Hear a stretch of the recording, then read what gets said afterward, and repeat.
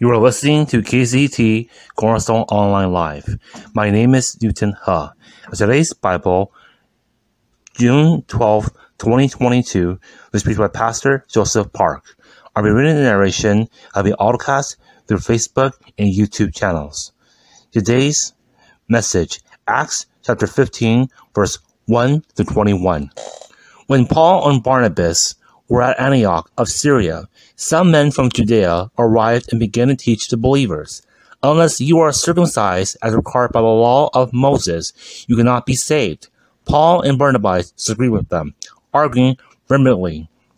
Finally, the church decided to send Paul and Barnabas to Jerusalem, accompanied by some local believers, to talk to the apostles and elders about this question.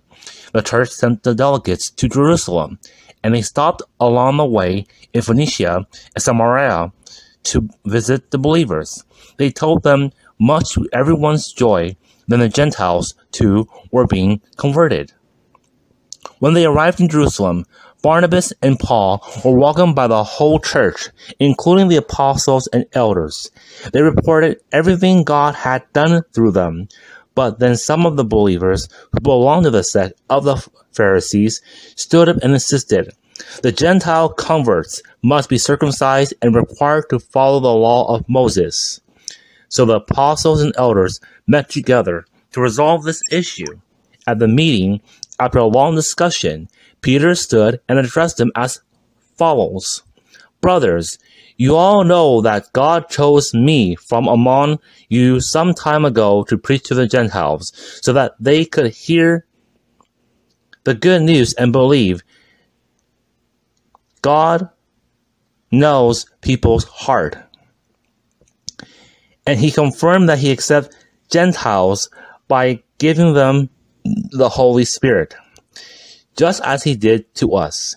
He made no distinction between us and them, for he cleansed their heart through faith. So why are you now challenging God by burdening the Gentile believers with a yoke that neither we nor our ancestors were able to bear? We believe that we are all saved the same way, by the undeserved grace of the Lord Jesus."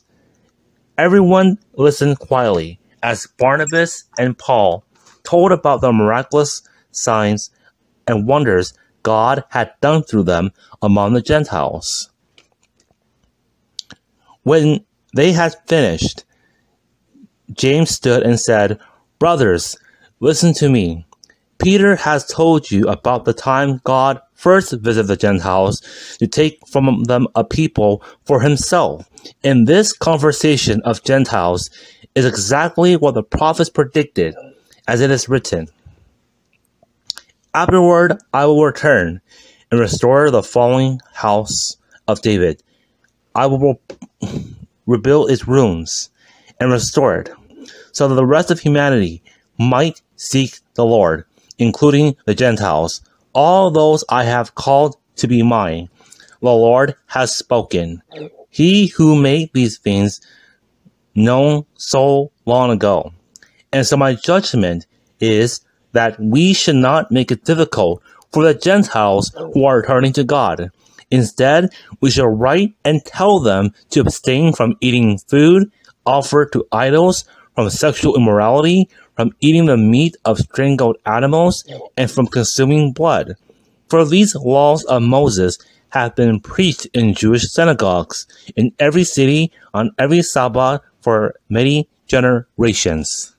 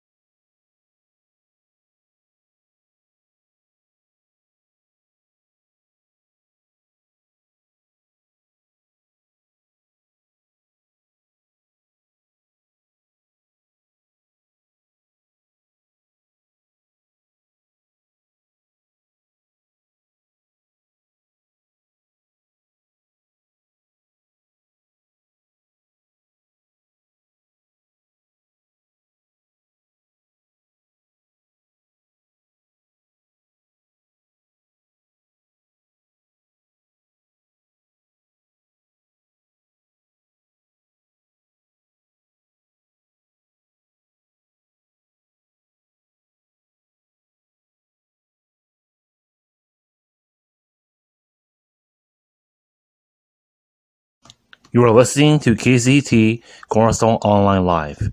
My name is Newton He. Today's Bible, June 12, 2022, was preached by Pastor Joseph Park. Our written narration will be autocast through Facebook and YouTube channels. Today's message, Acts chapter 15, verse 1 to 21. When Paul and Barnabas were at Antioch of Syria, some men from Judea arrived and began to teach the believers, "Unless you are circumcised as required by the law of Moses, you cannot be saved." Paul and Barnabas disagreed with them, arguing vehemently. Finally, the church decided to send Paul and Barnabas to Jerusalem, accompanied by some local believers, to talk to the apostles and elders about this question. The church sent the delegates to Jerusalem, and they stopped along the way in Phoenicia and Samaria to visit the believers. They told them, much to everyone's joy, that the Gentiles, too, were being converted. When they arrived in Jerusalem, Barnabas and Paul were welcomed by the whole church, including the apostles and elders. They reported everything God had done through them. But then some of the believers who belonged to the sect of the Pharisees stood up and insisted, "The Gentile converts must be circumcised and required to follow the law of Moses." So the apostles and elders met together to resolve this issue. At the meeting, after a long discussion, Peter stood and addressed them as follows: "Brothers, you all know that God chose me from among you some time ago to preach to the Gentiles, so that they could hear the good news and believe. God knows people's heart, and he confirmed that he accepts Gentiles by giving them the Holy Spirit, just as he did to us. He made no distinction between us and them, for he cleansed their heart through faith.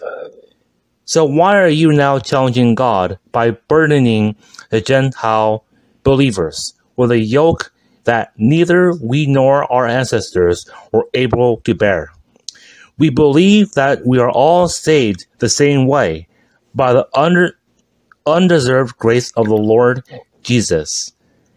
Everyone listened quietly as Barnabas and Paul told about the miraculous signs and wonders God had done through them among the Gentiles. When they had finished, James stood and said, "Brothers, listen to me. Peter has told you about the time God first visited the Gentiles to take from them a people for himself. And this conversation of Gentiles is exactly what the prophets predicted, as it is written, 'Afterward I will return and restore the fallen house of David. I will rebuild its ruins and restore it, so that the rest of humanity might seek the Lord, including the Gentiles, all those I have called to be mine. The Lord has spoken. He who made these things known so long ago.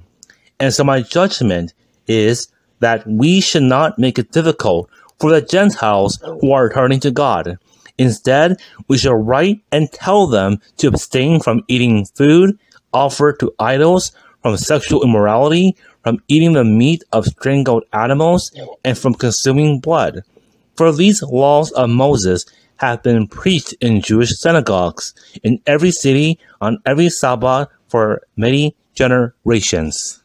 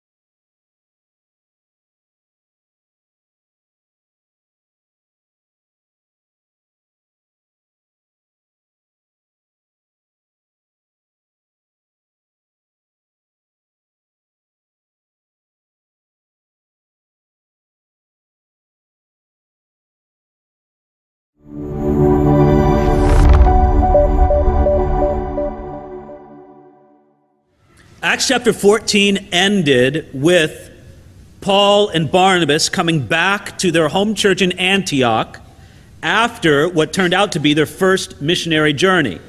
I say what turned out to be because they didn't know that there would be subsequent missionary journeys, but there would be.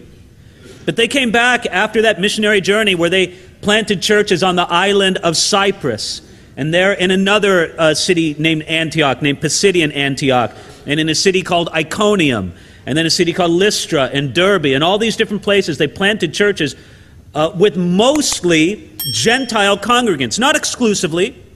These early churches in the Roman world were almost always a mixture of Jews and Gentiles, but sometimes they would be predominantly Jewish with a few Gentiles thrown in, and other times they would be predominantly Gentile with a few Jews thrown in. But they were all believers in the Lord Jesus Christ. And the end of chapter 14 sounds really sweet. It's just beautiful. It's a nice thing for the camera to fade away, and they sort of lived happily ever after, enjoying the Lord's blessing there at the church in Antioch. But, you know, as in any good story, problems arise, right? So here's our problem. Acts chapter 15, verse 1. And certain men came down from Judea and taught the brethren, unless you are circumcised according to the custom of Moses, you cannot be saved. Now there they are in the church at Antioch. And they're just enjoying the Lord's blessing. Paul's there, Barnabas is there. They're like pastors, they're leaders, they're teachers in the church there. It's a vibrant church life. This is one of these first churches that was started predominantly out of a Gentile population. And they're just a missionary church. They're blessed until one day these certain men from Judea come and they get some kind of audience among people in the church. I don't know how exactly. Maybe they stood up. Maybe they were invited to be a guest speaker. Maybe they were just working it among the different smaller churches that left in the homes. I don't know exactly how that was. But these Jewish Christians, and I want to make that very clear, these were Christians who came and taught this. They were from a Jewish background, but they were Christians. And they came and they taught the congregation in Antioch that Gentiles may certainly become Christians, but only after becoming Jews. And only after submitting to all Jewish rituals, including circumcision. Now, it was very difficult for some of these Jewish Christians to accept that Gentiles could be brought into the church as equal members without first coming through the law of Moses. I mean, think of what that would have been like. You give your whole life to observing the law of Moses. You're scrupulous in caring for it. And then all of a sudden, people are able, supposedly, to come to full faith, to full righteousness with God without the law of Moses. It doesn't sit right with you. And these men, these certain men from Judea, they were so energetic about their beliefs that they went all the way from Jerusalem, from Judea, all the way to Antioch to show them. Friends, that's a distance of some 300 miles. They walked a long way to deliver this message. They weren't content to keep their beliefs to themselves. It wasn't just like, well, this is our personal opinion. No, they taught the brethren in Antioch, coming all the way to Antioch to preach that message. I think of what it would be like. Here it is, basically, I'm speaking before you. Let's just say you're the congregation in Antioch. And I know it's a bad example. They wouldn't have had a room this big to gather in. There were probably this many Christians and more in the city of Antioch, but they wouldn't have had one large place to gather. But let's just pretend, okay?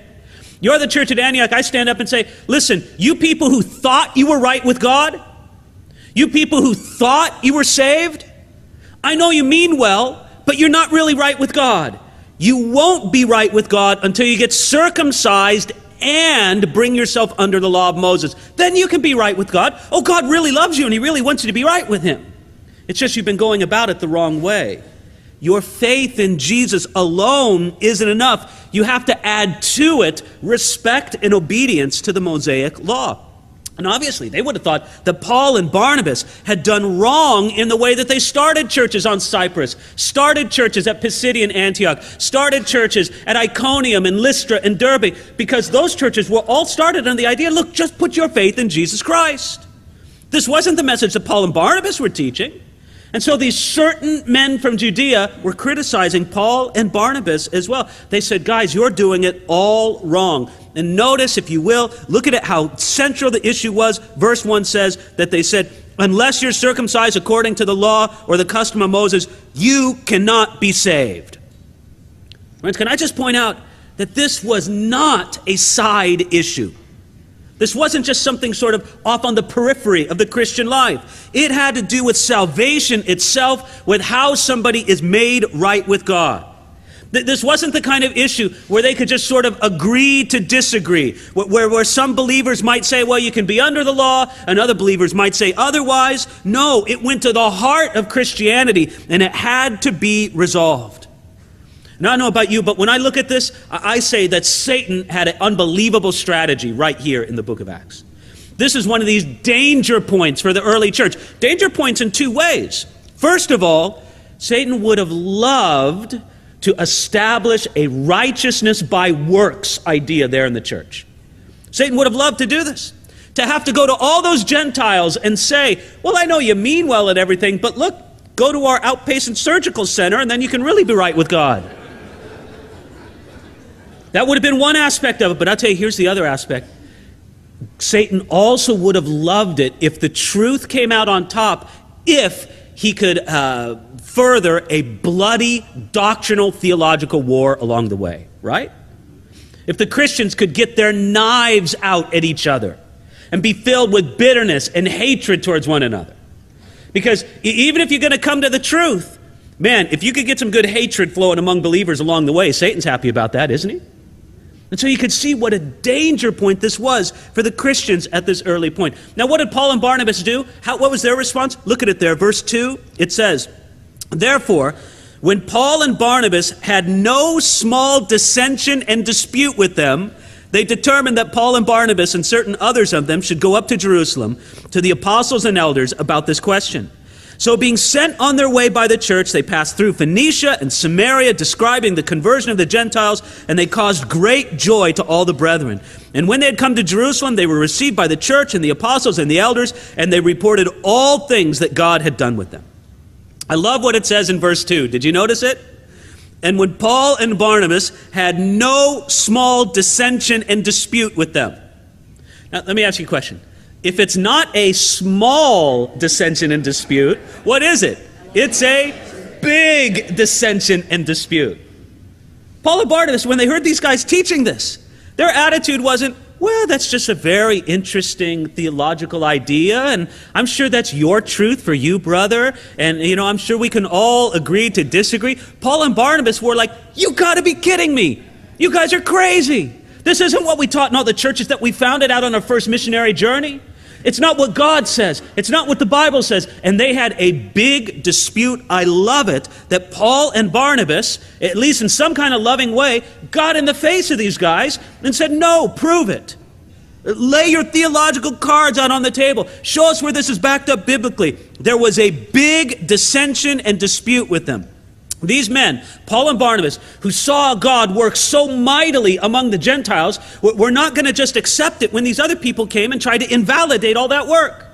You could just see Paul and Barnabas say, well, what about all the Gentiles who are loving God and filled with His Spirit now? What are you going to say about them? Well, I don't know. They got to come under the law of Moses. So what did they do? Verse 2, they determined that Paul and Barnabas and certain others of them should go up to Jerusalem.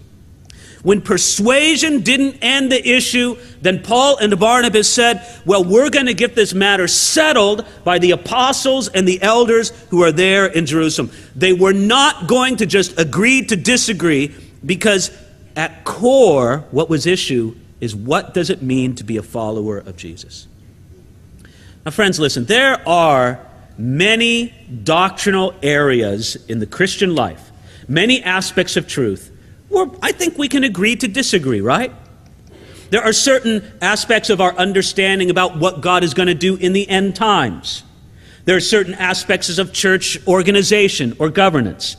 There are certain aspects of how the Holy Spirit works and exactly how we describe His work among the believers. And in certain things like that, there are Christians who can love the Lord and have different opinions. You can think one way, another person can think another way. There's some biblical evidence for both, on and on. There's certain areas in the Christian life that are like that.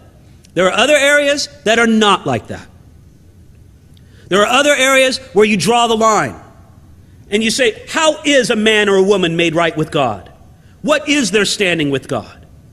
Is it because of what Jesus Christ did for them on the cross alone? Or is it because of what Jesus Christ did plus what you can do? Does Jesus save you? Or do you save yourself with Jesus' help? That's the whole idea. And this was of such a critical nature that Paul and Barnabas could not let it go. They said, we're going to get this settled down in Jerusalem. We're going to appeal to the apostles and elders. And I like what it says right there in verse 3, that it says that they caused great joy in all the brethren as they traveled southward from Antioch all the way down to Jerusalem. Sort of like, rock stars on a tour. They would go to the different churches, Paul and Barnabas, and they'd share what God had been doing among the Gentiles, and everybody loved it. They were just rejoicing because God was doing a great work. Now, they finally get to Jerusalem, verse 5. Here's sort of the argument from the opposition party. Okay, look at it carefully. This is sort of their thesis statement, their complaint against Paul and Barnabas and the work they were doing. Verse 5, but some of the sect of the Pharisees who believed rose up, saying, it is necessary to circumcise them and to command them to keep the law of Moses. Now please understand, look at what it says in the very beginning of verse 5. These people who were making the objection were Christians, but they were Christians who had been saved from a Pharisee background. In other words, the Pharisees were very well known for their high regard of the Mosaic law and their desire to obey God's law in the smallest details. They had a zeal for the law. It shouldn't surprise us that the people bringing this complaint were people who had been Pharisees before they came to Jesus. And friends, if the Pharisees believed anything, they believed that someone could be made right before God by keeping the law. And for a Pharisee to really become a Christian, they would have to take more than just an acknowledgement that Jesus is the Messiah. Oh no, they would also have to say, I put no trust in my own ability to save myself. I'm not trusting myself any longer. I'm going to turn my mentality away from saving myself through my own good deeds. I'm going to turn my mentality towards the living God. We saw it the last time we were in the book of Acts. That when Paul and Barnabas were in a Gentile city called Lystra, that the people got all excited about Paul and Barnabas and wanted to sacrifice to them as if they were Roman gods, right? Hermes and Zeus. Do you remember that? Well, what did Paul say to them? He said, stop.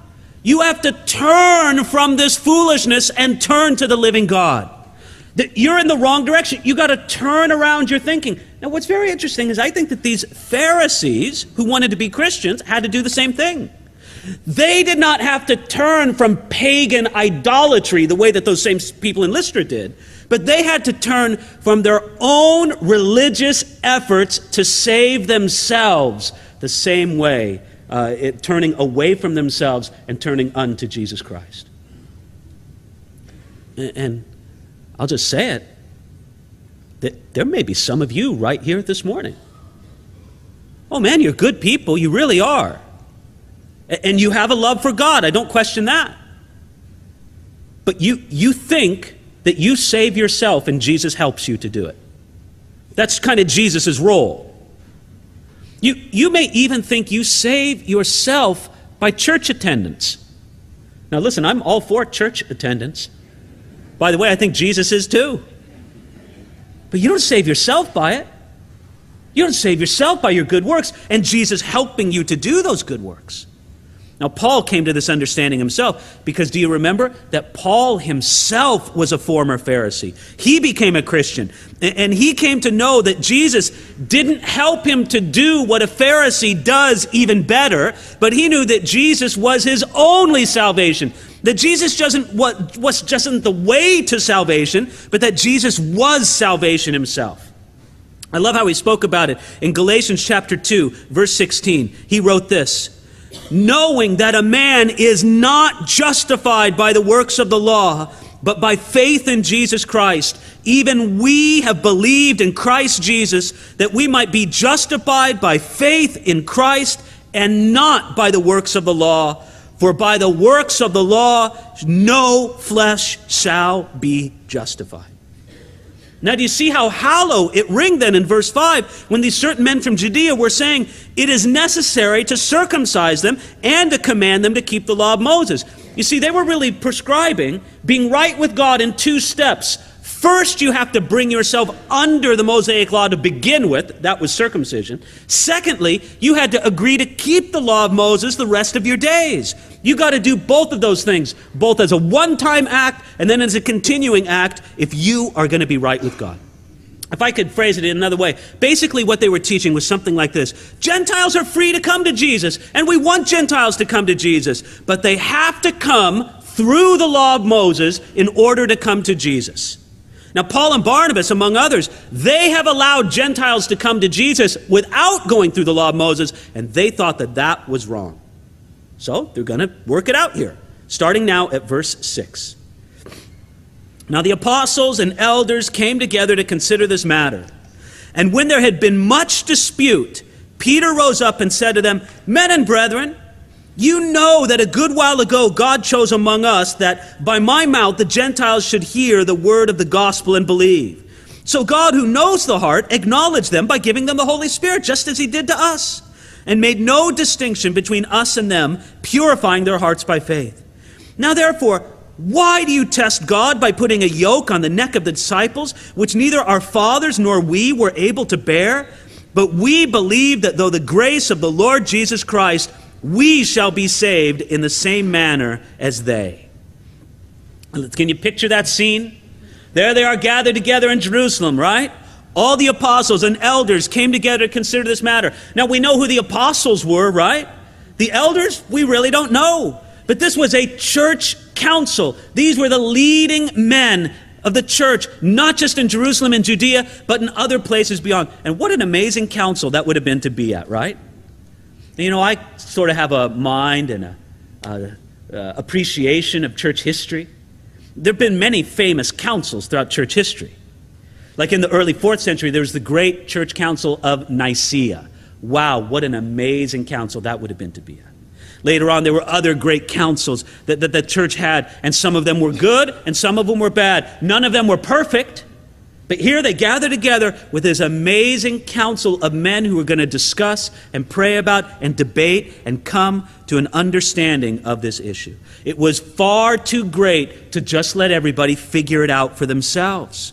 And that question raised by the Jerusalem council was immense.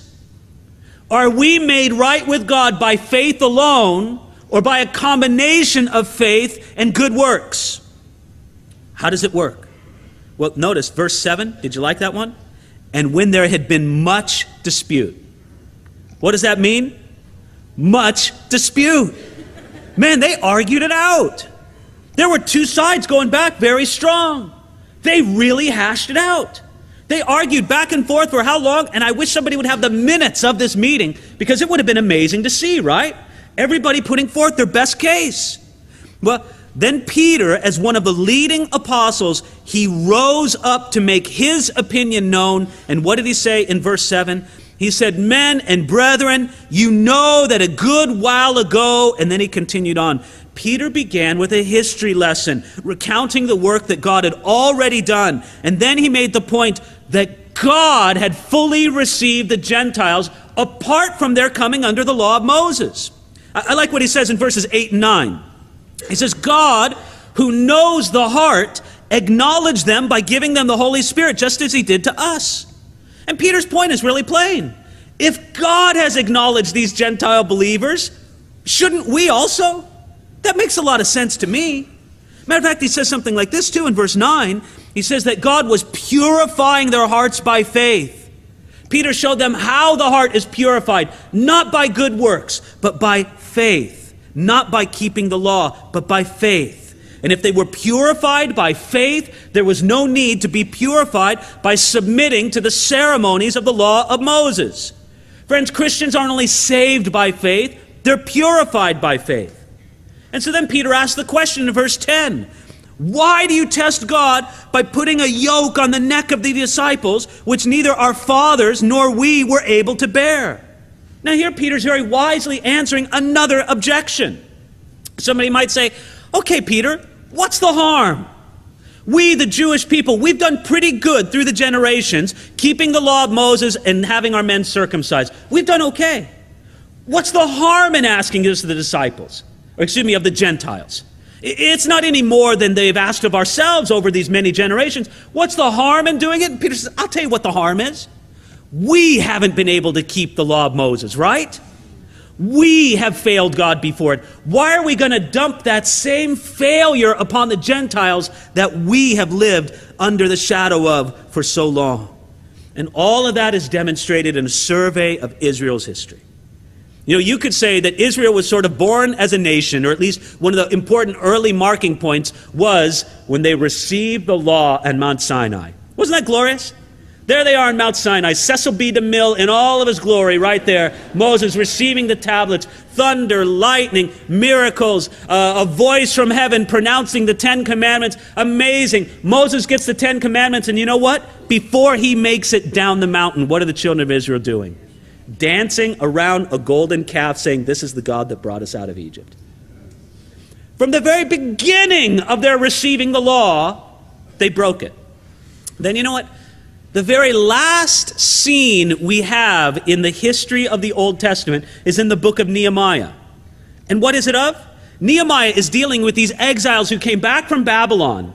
And he's so angry with them because they weren't keeping the Sabbath and they were marrying pagan women. He was so angry with them that he starts hitting them and pulling out their hair. Why? Because they weren't keeping the law of Moses. From the beginning of the history to the end of the history of the Old Testament, they couldn't keep the law of Moses. Oh, now it was very easy to do what these Pharisees or these former Pharisees did. You look through these ancient things with the eyes of nostalgia. You say, isn't it wonderful how great the law is? Isn't it how beautiful and what a positive influence and all that? And it was good in many ways, but not in every way. And it certainly was not good as a way to make one right before God. Peter lays it all on the line. Verse 11, look at it with me. He says, but we believe that through the grace of the Lord Jesus Christ, we shall be saved in the same manner as they. That's beautiful. Peter says, listen, it's not by keeping the law, but it's through grace that we're saved, both Jew and Gentile, and not by obedience to the law. You see, if we are made right with God by grace, then we're not saved by grace and law-keeping. We're saved by the free gift of God. Now, if you look carefully at verse 11, Peter says something there that's really pretty mind-blowing. Peter would have normally said it like this. He would have normally said, we believe that they can be saved just like us. But is that what he said? No, what he actually said is, we believe that we shall be saved in the same manner as they. And that's glorious. Peter's saying, listen, those Gentiles, they got it. And we're going to be saved in the same way as they are. I think that those Pharisees who were objecting, they just they almost fainted. They were like, Peter, how can you say it? They need our salvation. And Peter said, no, we need their kind of salvation. Coming to God without the works of the law, but rather by a relationship of love and trust in the Savior whom He has sent. Now, I find verse 12 to be absolutely stunning. Look at it there. Have you pictured the scene so far? Arguing back and forth, much dispute. They've been arguing. Now, I don't want to sound ethnic, but, you know, Middle Eastern peoples, they know how to argue, right? They know how to mix it up in a fight. Arguing back and forth. Peter gets up and makes his statement. And look at what it says right there in verse 12. Then all the multitude kept silent. Now, that's at least worthy of note that Luke has to write it in, right? All the multitude kept silent and listened to Barnabas and Paul declare how many miracles and wonders God had worked through them among the Gentiles. You see, this shows that even though there had been a lot of dispute, these men were all of an honorable heart. They were willing to listen, and they were willing to be persuaded if they were wrong. And here they are, listening. It's starting to dawn on them. These certain men from Judea, these men from a Pharisaical background, they're starting to get it. And then Paul and Barnabas come along and say, let us tell you about how God is moving among the Gentiles. He did this in Antioch. He did this in Iconium. He did this in Lystra. He did this in Derbe. And then finally, verse 13, and after they had all become silent. Now, how about that, right? There had been a lot of dispute in the room, a lot of yelling back and forth, a lot of, no, you're wrong, no, you're out of order, no this, no that. Suddenly they're just stunned into silence. When they had become silent, verse 13, James answered and said, "Men and brethren, listen to me. Simon has declared how God had at the first visited the Gentiles to take out from them a people for his name.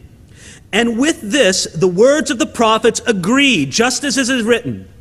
After this, I will return and will rebuild the tabernacle of David, which has fallen down. I will rebuild its ruins, and I will set it up, so that the rest of mankind may seek the Lord, even all the Gentiles who are called by my name, says the Lord who does all these things. Known to God from eternity are all his works. Therefore I judge that we should not trouble those from among the Gentiles who are turning to God, but that we write to them to abstain from the things polluted by idols, from sexual immorality, from things strangled, and from blood. For Moses has had throughout many generations those who preach him in every city, being read in the synagogues every Sabbath." Well, again, we note verse 13, the remarkable silence. Again, this shows the honorable hearts of those who would oppose Paul and Barnabas. They didn't endlessly argue the issue, and they were willing to at least think that they might have been wrong. Then James stands up, verse 13, and he said, "Men and brethren, listen to me." Now this was the Apostle James, the half-brother of Jesus, the same one who wrote the book of James. And this is the James who had seemed to have great authority in the Jerusalem church. You could almost say that he was the senior pastor of the Jerusalem church. And he made it very clear, verse 14, that God at the first visited the Gentiles to take out of them a people. He's saying to his Jewish brothers, guys, God has a people among the Gentiles. Not only among us Jews, but he has a people among the Gentiles, and the gospel is reaching them, and they are coming to Christ. And then he really throws down the trump card in verse 15. Did you notice that? With this, the words of the prophets agree, just as it is written. You see, so far there's been one thing lacking in the whole debate. What did the scriptures say? James brought out, quoting from Amos the prophet, that God was going to bring salvation to the Gentiles. Not to Gentiles who became Jews, but to Gentiles themselves. And now he sees it, he makes it plain, and everybody grabs onto it. In verse 19, he says, "Therefore I judge." By the way, that's a statement that makes a lot of authority on the part of James. It's as if he had heard all the evidence, and James, as sort of an authoritative man there, he says, okay, we've heard from our friends of a Pharisaical background, we've heard from Paul, we've heard from Barnabas, we've heard from Peter, now it's time to make the decision. I see how everybody's going here, therefore I judge, and he made the judgment, verse 19, that we should not trouble those from among the Gentiles who are turning to God. James essentially said this, let them alone.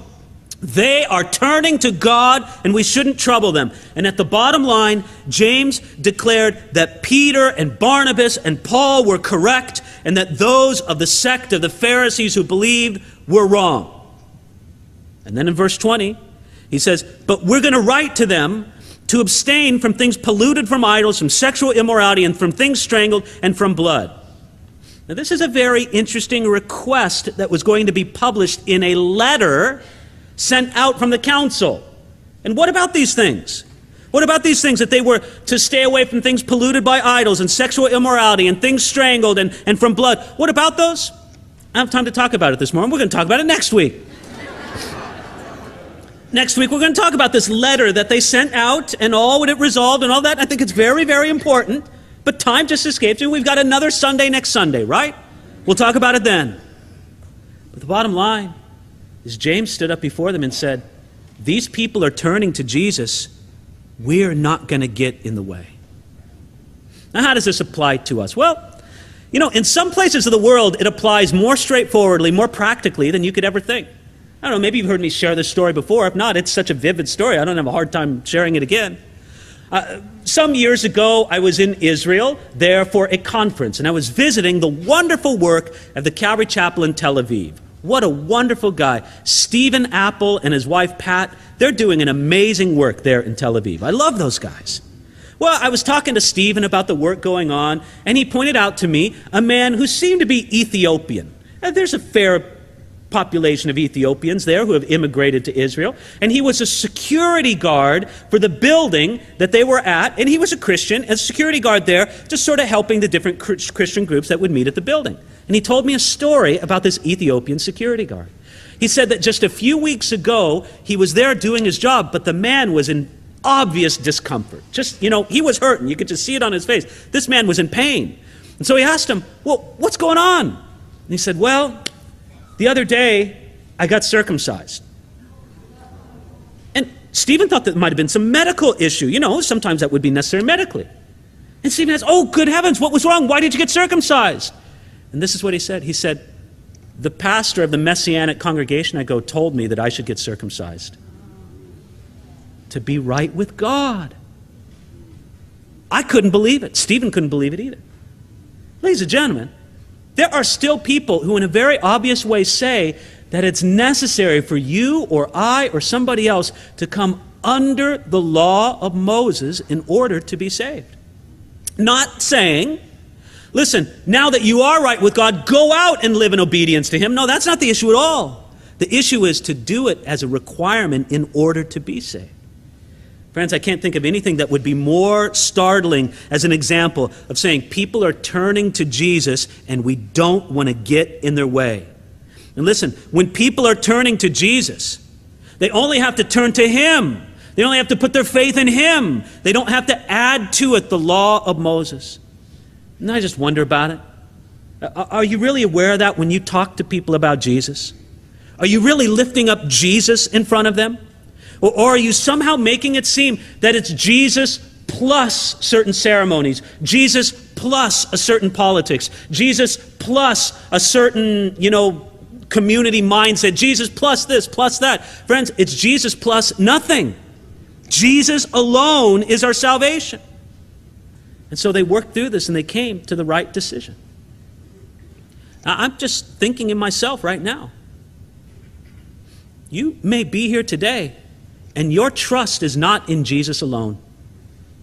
Your trust is in Jesus plus the good deeds that you do. Your trust is in Jesus plus your church attendance. Your trust is in Jesus plus your financial contributions. Your trust is in Jesus plus this, plus that. I just call on you this morning. I want you to repent of that. And say, no, Lord, I'm going to put my trust in Jesus alone. Then I will do all those good things out of having been made right with you. Now they came to a great decision with this, and they showed great grace in this. See, because what really blows my mind in this whole account, did you see what these men who caused all the trouble were called? Did you notice that in verse 1? Look back at verse 1. These men who caused all the trouble back coming to Antioch, what were their names? They're called certain men from Judea. Now, ladies and gentlemen, did they not have names? Didn't Paul and Barnabas and Peter and James, didn't everybody know who these guys were? Of course they did. These were real men with real names. And you know what? They never included their names in the biblical record. Why? Because they changed their hearts. I think that's one of the greatest miracles here. That these men who had this great dissension, this great dispute, oh, Paul and Barnabas, you're wrong. They were able to listen to the truth of God and see the work of God. And you know what? Miracle of miracles, they submitted to the work of God. In my mind, that's one of the most amazing things at all. Not just that a sinner gets saved, but when a stubborn believer has their heart changed by the grace of God.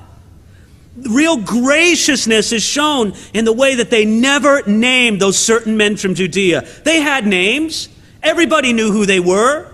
But yet they did not name them so that they wouldn't be in God's eternal word. And that's my final word here. Listen, you may be all pro-grace and you're really rooting me on. Yes, we're saved by grace alone. Yes, we're made right by what Jesus did alone. You all believe the right doctrines about grace. Let me ask you, are you a gracious person? It's not enough for you to have the right ideas about the grace of God running around in your head. I hope you do. But has it made you any more gracious as a person? Or would you be the first one to write out those guys' names in big block letters? Would you be the first one to expose them? And even though their hearts were changed, you wanted everybody to know just who it was that caused all the trouble. Friends, it's not enough just for us to have the grace of God theologically correct. We need to have His graciousness flowing in and through our lives. So I guess I put out a call to everybody here this morning. Grace covers. Grace cares. Grace puts people, especially teachable people, into a very generous place before God. Do you have the grace of God in right perspective? And then does His graciousness run through your life? It's here for you right now for you to receive by faith. Not just His grace, but His graciousness. Let's pray together. Father, I pray, Lord, knowing that there may be some people here this morning, Lord, they realize a light has turned on in their eyes, in their minds, that they have been trusting in Jesus plus something else. Lord, I pray that you wake those people up and bring them to a place where they trust in you and in you alone. Help them with that, God. Bring us, Lord, to a simple trust in Jesus and not an effort to justify ourselves. But Lord, I pray also for people in all their zeal, Lord, to be right, in all their zeal to do what's right, somehow they've left graciousness behind. Lord, make us a gracious people before you. Stir us up to love and good works. Pour out your Spirit upon us, Lord, the Spirit of grace. Not only that we'd have the right ideas, but Lord, that we'd love other people full of the graciousness that you gave us. Do it, Lord, we pray in Jesus' name. Amen.